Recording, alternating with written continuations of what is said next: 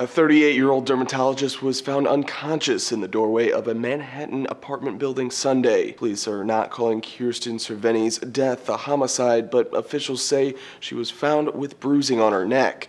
A medical examiner is currently investigating the cause of her death. An unidentified man reportedly spotted Cerveny unconscious but fled after getting an ambulance's attention. Despite attempts to resuscitate her, Cerveny died at the hospital. No arrests have been made, but police are currently searching for the man who flagged down the ambulance. For Newsy, I'm Matt Moreno.